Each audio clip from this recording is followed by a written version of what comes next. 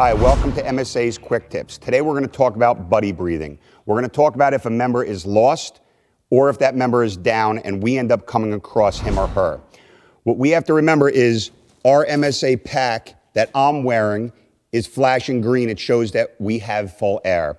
Our member that we came across is flashing red. It's telling us that they're mid-cylinder or lower. So what ends up happening is on the MSA pack, we're running with a lumbar belt that has a airline on it that we can connect to help each other breathe. What's going to happen is I'm going to take mine first out of my bag. I'm going to extend my line. After I extend my line, I'm going to take my connections, make sure that I have my caps off.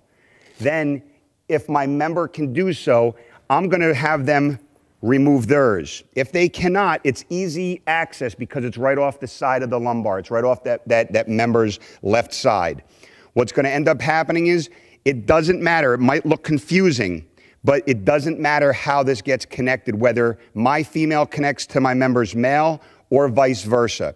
So what's going to end up happening is I'm going to make that connection, and now we're able to buddy breathe to get this member to safety. If I need to, I'm going to take it, and I could reverse it and put it in the other way. There's no mistake with this system. Now we're going to look at this technique in real time. Okay, I found a down member. I have to remember that my airline, my buddy breathing line for MSA, it's on my left-hand side. It's on the side with my heart.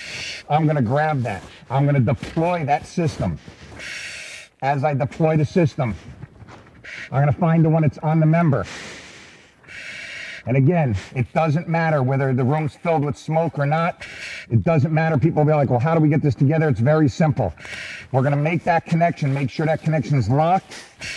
Now I have air for my member until the RIT team gets here. I'm Joe Alvarez. Thank you for watching MSA Quick Tips.